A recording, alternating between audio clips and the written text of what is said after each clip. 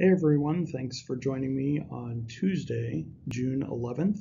Here's some Microsoft Whiteboard app tricks, cross-platform.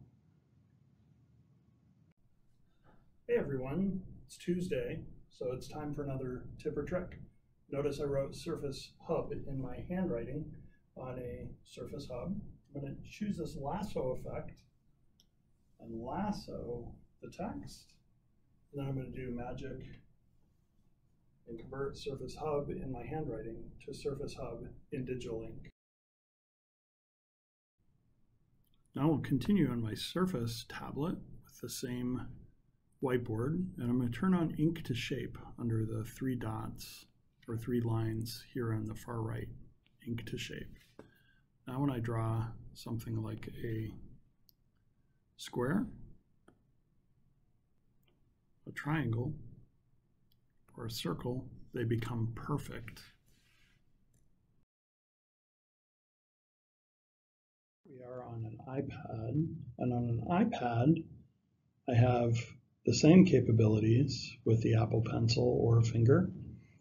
I can write things like iPad, and then I can use the lasso effect on the far left, highlight, and use the magic to switch my handwriting to digital ink.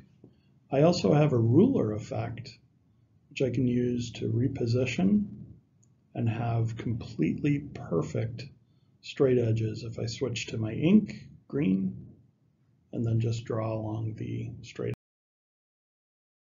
So included in the Whiteboard app, I can hit the plus sign and camera.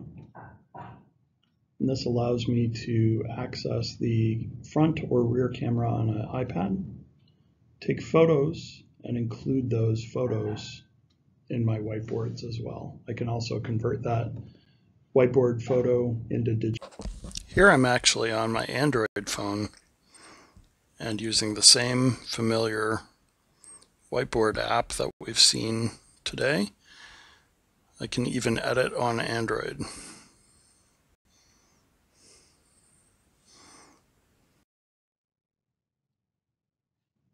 Thanks, I hope you learned something new today, and have a great evening, afternoon, or morning, depending on where you are joining us from. See you Thursday.